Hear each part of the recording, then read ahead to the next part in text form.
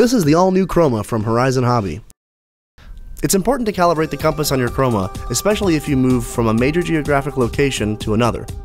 It's actually quite easy to perform this calibration, and it's all done through your ST10 radio. The first thing you'll need to do is push the small gear button on the bottom right of the ST10 display, and then press OK. Once you're into this menu, on the very bottom of this list, you will see Calibration.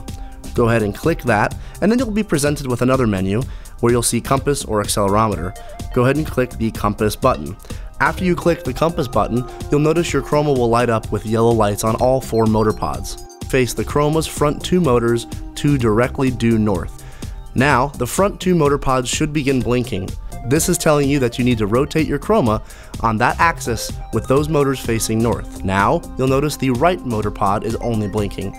Turn that motor pod to the north and rotate the Chroma on that axis 360 degrees. Now you'll notice the side 2 motor pods are now blinking. Face the Chroma's motors to the north and rotate on that axis. Finally, you'll notice that the last motor pod is blinking by itself. Face that to the north, rotate the Chroma on its axis, and now hold the Chroma until it finishes.